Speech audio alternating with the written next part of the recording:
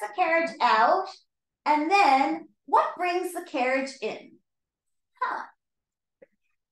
There's only one answer. It's the springs. The springs bring the carriage in. So no offense to those of you who said your abs, your hip flexors, your hamstrings, no.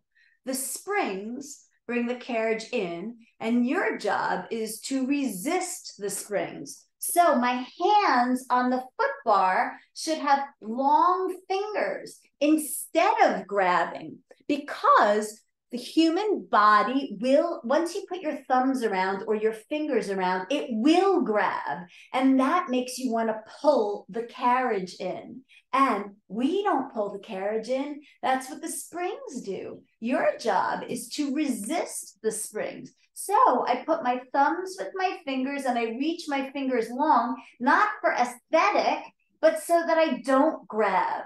I want to resist the springs in.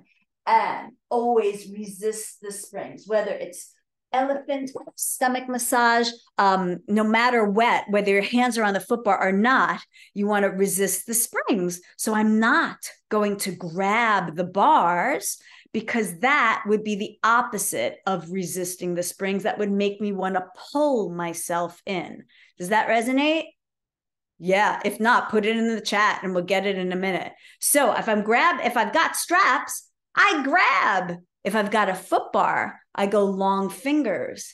If I'm doing leg springs on the Cadillac, I do long fingers. I'm going to push into the bar, press back against the bar, like my bars, my vertical pulls are shoulder blocks. I'm not pulling on the bars.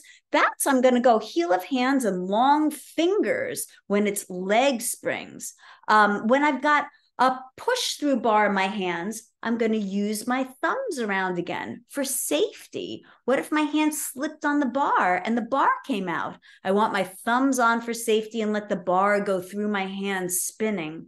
If I've got a rollback bar, and this is all in your handout, I'm going to grab my rollback bar.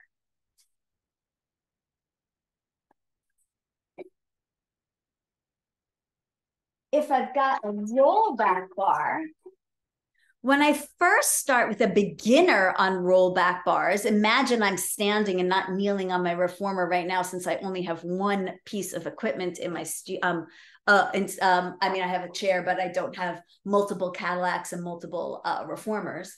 If it's a beginner, this person would be standing. I'm going to have this person grab the bar for safety, even though the grabbing makes a deviation at my wrist. But safety is most important. But then eventually, I'm going to put thumbs with fingers.